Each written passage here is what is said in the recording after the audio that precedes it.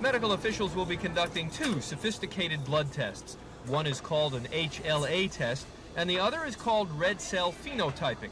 Blood has already been drawn from the infant, Mr. and Mrs. Alexander, whose daughter was kidnapped, and Mr. and Mrs. Lett, who claim the baby police recovered is theirs.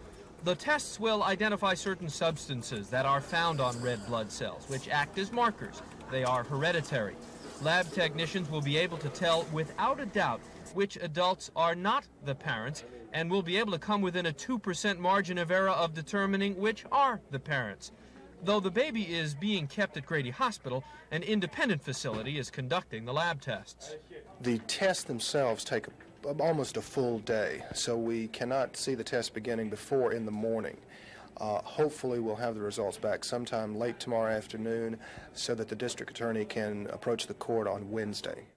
One source close to the investigation said all involved are convinced that the baby recovered is in fact Shantae Alexander, and that the blood tests are being compiled to provide more evidence in the case against Mrs. Lett. She is being charged with kidnapping. In the meantime, the Alexanders and Mr. Lett will be permitted to look at, but not touch, the 5.5-week-old baby. Marc Pickard, Action News.